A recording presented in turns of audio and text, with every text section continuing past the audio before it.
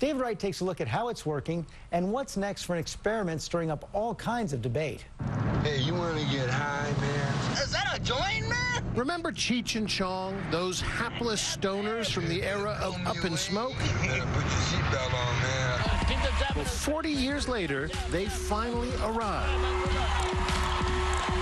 Tommy Chong on ABC's Dancing with the Stars. Talk about a game changer.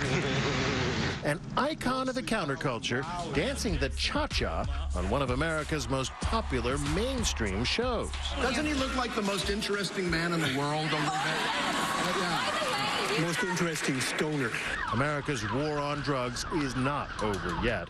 But over the past few years, we've seen state after state surrender on the issue of cannabis. Have we reached the tipping point? I think we have reached the tipping point. Ethan Nadelman of the Drug Policy Alliance. The polls consistently show that even half or more of the people who oppose the legalization of marijuana think it's inevitable. Medical marijuana is now legal in 23 states, nearly half the country.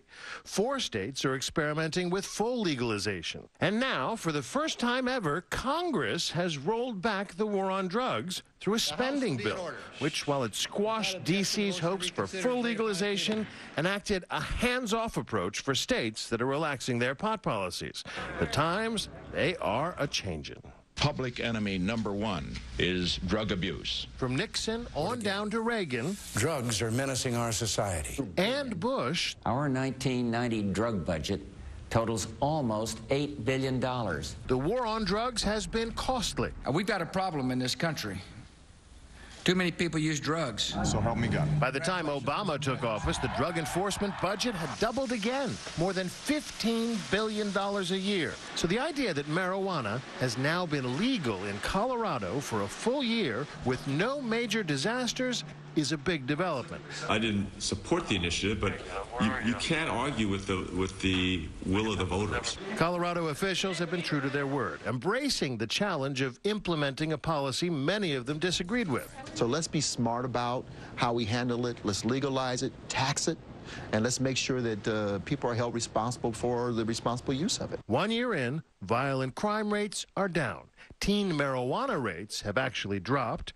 Highway fatalities are at record lows. And Colorado... Sean, your total is $59.74. ...has the fastest growing economy in the country. What have the tax revenues been like in Colorado? It's been more than has been expected. It's going to add up clearly to hundreds of millions of dollars very quickly per year.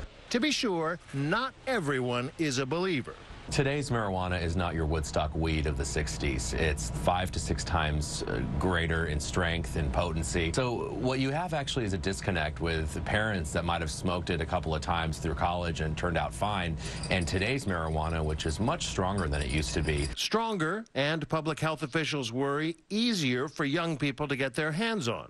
Anytime you legalize a drug, it increases access. Posing a bigger threat to a teenager's developing brain. Brain development is really rapidly occurring from about age 10 well into our mid to late 20s. Your brain's kind of under construction. And the latest study shows that regular use when you're an adolescent is associated with a 6 to 8 point reduction in IQ. There is a chance that the courts or the candidates will roll it all back, but that seems less likely now. From Chris Christie in New Hampshire. If you were president, how would you treat states that legalize marijuana? Probably not well. Not well? Not well, but we see. To Hillary Clinton on CNN, the debate seems to have shifted from just say no to a qualified maybe. States are the laboratories of democracy. We have at least 2 states that are experimenting with that right now. I want to wait and see what the evidence is. Contrast that with Bill Clinton and his famous answer to the pot question a generation ago. When I was in England, I experimented with marijuana a time or two, and I didn't like it, and didn't inhale, and never tried it again. The last 2 presidents flatly admitted they tried it long ago.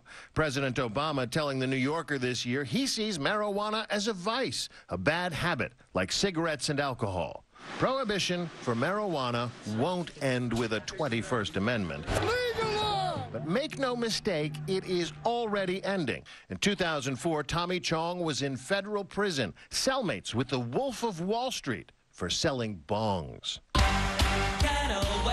A decade later, he almost made the finals of Dancing with the Stars. I was going to turn the mirror ball into a mirror bong. Oh, God. Pop culture, embracing the counterculture.